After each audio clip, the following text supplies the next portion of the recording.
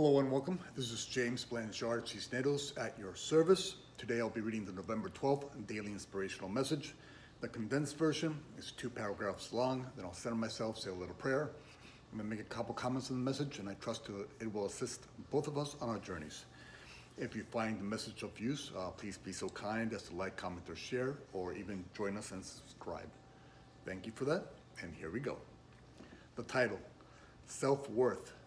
Focus on appreciation instead of condemnation. Paragraph 1. Today, let us make an effort to focus on what we can appreciate in self and others instead of searching for what we can judge and condemn. The more we practice this, the more natural and normal this way of thinking becomes. Today, if we find ourselves being pulled towards the ego's judgmental mindset, let us not put ourselves down. Instead, let us use the situation as an opportunity to practice consciously disengaging from the judgmental mindset. When we can see the ego as an ally instead of an adversary, we learn to use its tools and mindset not to judge and condemn, but to trigger in us a call to awaken. In doing so, we reverse the thinking of the ego's world by offering appreciation for everyone and all. This mindset will then help us grow and reinforce our own sense of self-worth. Paragraph 2. Today, remember that no one can change or diminish what God created as perfect and whole. You are forever God's perfect creation, and being all one, so too is everyone else. Today, offer all others appreciation, not condemnation, for helping you recall, practice, and reinforce the nature of your perfect worth. The more you reinforce your perfect worth, the more natural this way of thinking and being becomes. The more you see yourself as worthy, the more this belief will overflow and radiate from you and out to all those that God sends your way. The more you see and acknowledge others as worthy, the more aspects of yourself you will learn to love. This will help you better appreciate your whole self. The greater understanding and appreciation you have for your whole self, the less you will judge and condemn yourself.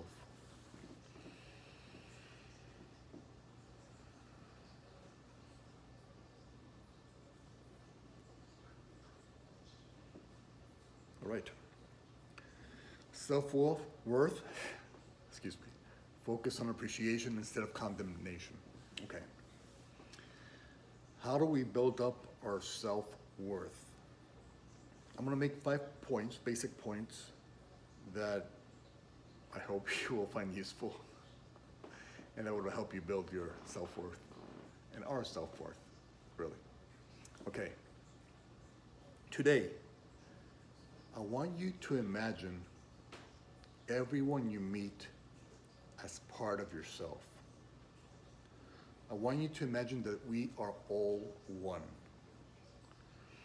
And so what you see in others, it's a representation of something that's within you, a belief that's within you.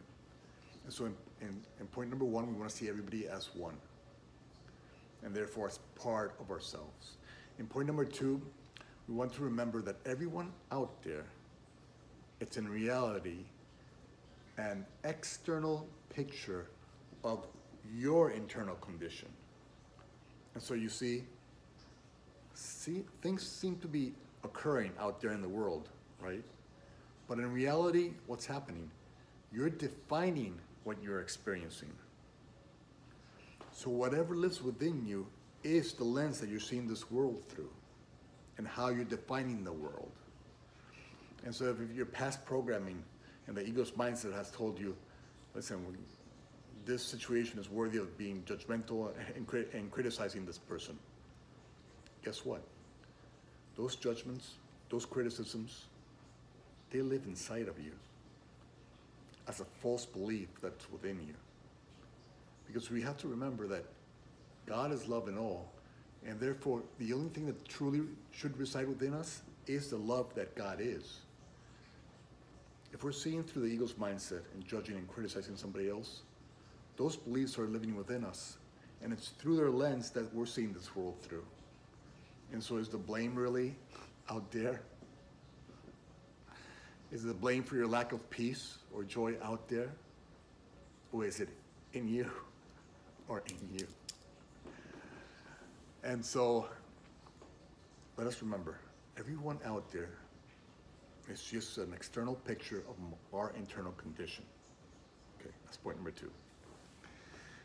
Point number 3, we're always going to reinforce the beliefs that we hold dear. And so, if you want to, and we do, we want to be the light of the world that God created us to be in our own unique way. That's our function here. Okay, so we want to reinforce those beliefs that support that that option to be the light of the world. And so when you forgive others, when you see others and you choose to forgive them instead of condemn them, what energy are you supporting? You're supporting the energy of forgiveness, which is really just an extension, an expression of the love that you are. If you're supporting the idea of condemnation, then you're supporting the ego's mindset. Something, I'm trying to show my finger there. Something that's not really you or true about you. And so, yes, you can go ahead and buy into the world's fantasies and say, okay, I'm going to judge and condemn this person. But where does that lead you? Does that ever lead you to being the light of the world that God created you to be? Does that condemnation and judgment ever lead you to a place of peace and joy? Eternal peace and joy? No, it doesn't. And so just remember, point number 3 is that it's up to us to support the beliefs that remind us that we are worthy of having self-worth, that we are all worthy and have self-worth.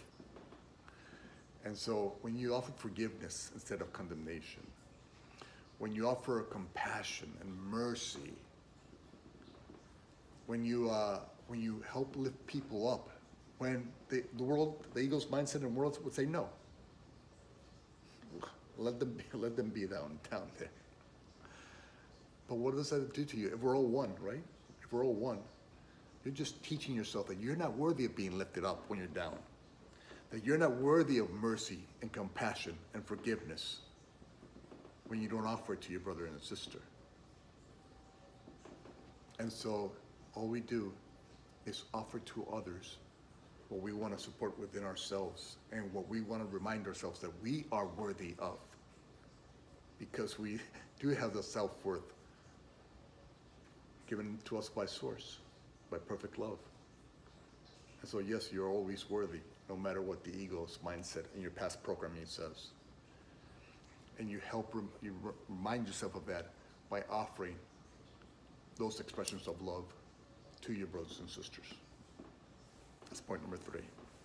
Let us support those feelings and emotions that support the truth in us, that we are worthy, that we have self-worth. All right, and point number 4.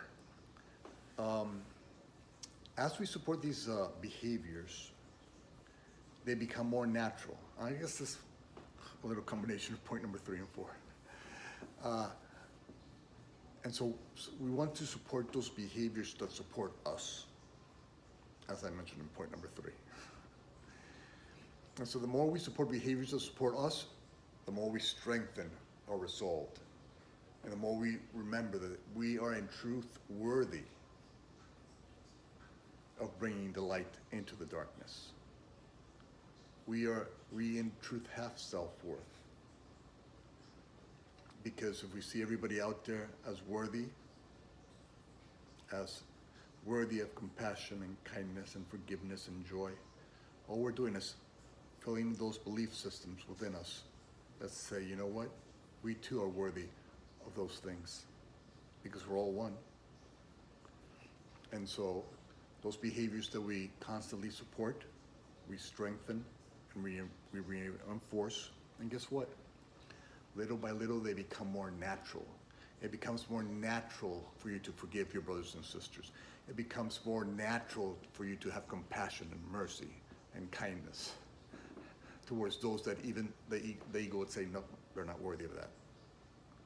Because the ego is always trying to trick you into believing that you're not worthy. Why? Why is that? Because the ego wants you to think that you cannot be perfect.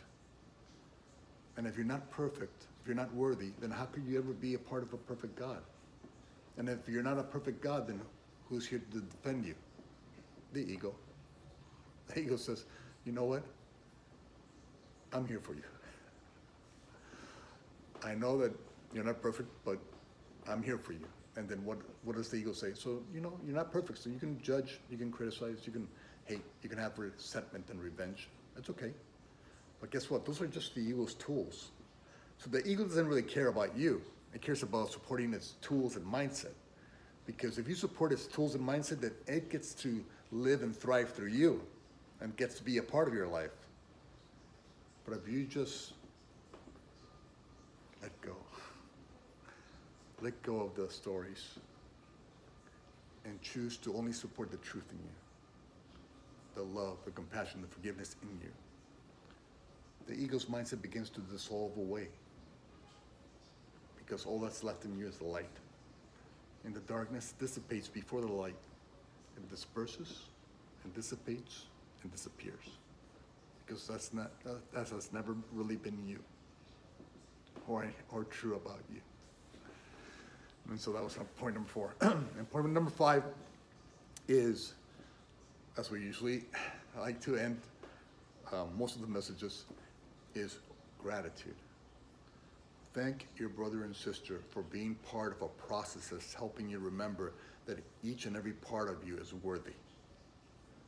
Each and every part of you, no matter how lost a little part of you might be, is worthy of being forgiveness, is worthy of mercy and compassion.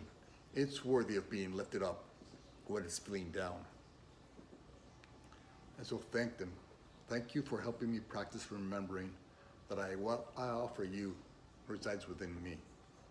What I think you're worthy of, I think I'm worthy of. Because I'm seeing the world through the lens of my beliefs. I'm defining this world.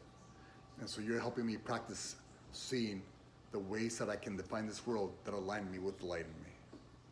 And equally so, those ways that I define the world that are aligning me with my stories, with my darkness, with the distortion of the ego's mindset. And so thank you, brother and sister. Thank you, situation A and B, because you're just helping me practice. And so I have deep appreciation for you. Thank you. And thank you for spending some time with me today. I love you very much. And if you can be so kind as to like, comment, or share this video, it would help with the listing process, and it might help somebody also remember that they are worthy. Being God's creation, they are forever worthy, no matter what their story tells them. Okay, thank you. God willing, I'll see you tomorrow. Peace.